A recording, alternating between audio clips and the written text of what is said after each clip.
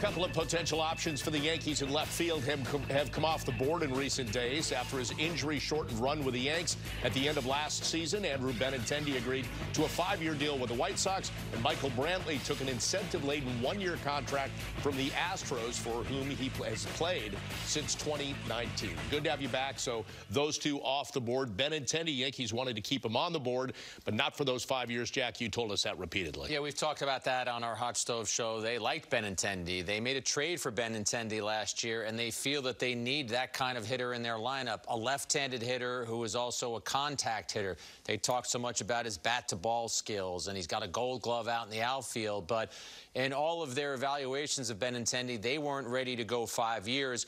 I talked to someone close to Benintendi who had told me that he would have been interested in returning to New York, but then I also spoke to a couple other baseball people who said he was happy with going to a place like the Midwest. So he has a very short career with the Yankees, and now, Flash, the Yankees have to look elsewhere. Yeah, and he gets a good deal. 5 years. He gets to go to Chicago, and he hooks up with Pedro Grifol, who's a new manager there. He was with him in Kansas City, so they both know each other well. Brantley is such an interesting guy because he was hurt at the end of the year. We didn't see him with the Houston Astros during their World Series run, but he's exactly what the Yankees, that type of a player that Jack just detailed, left-handed, put the ball in play a good defensive left field. So now the Yankees have to go look maybe elsewhere. Maybe there's a trade. Maybe there's a free agent. Maybe it's not going to be the big splash, but that's the type of player they're looking for. Left-handed, put the ball in play, kind of negate some of the swing and miss from the right side that they already have. And, Flash, not only the type of player, but the type of deal. Who wouldn't want to have a player on a 1-year deal in this market? But if you look at Brantley's last 2 deals, he signed a 2-year, $32 million